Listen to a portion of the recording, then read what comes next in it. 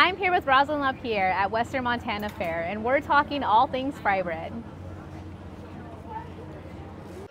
So Frybread here at the fair is one of the most popular foods that people come, when they come to the fair, they get, and they often think that this is a traditional food that Indigenous people have had for years, and it really isn't. Frybread, the food we all know and love, has only been around for 100 years or so.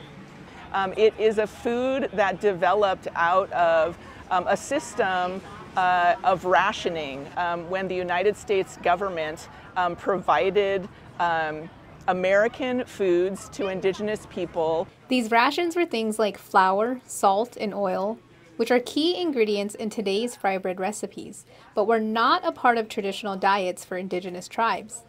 So Indigenous people took the foods that the United States government provided and were creative.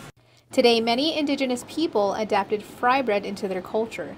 And for Vanessa Sanchez, the owner of Fat Baby Frybread, it has helped her provide for her family. I love feeding people. My love language is definitely food. She says despite Frybread's origin, she is moving this small piece of Indigenous history into a positive direction. Being a really successful business, growing as much as we did, and people loving my bread and our huckleberry butter, that means everything to me. We say, yeah, my first pieces of Frybread, those are always the spirit ones. It is part of our culture now. Even though it's only been around for about 100 years, we have adapted it into something that is well known in all of our communities.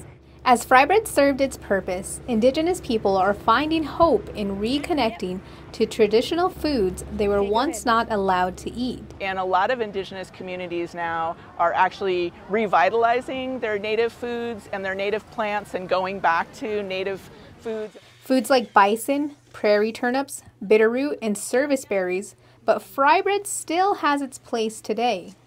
It's still made out of love, and it's still made to feed other people. And Frybread will continue to be a food that we all love. In Missoula, I'm Robin Iron, MTN News.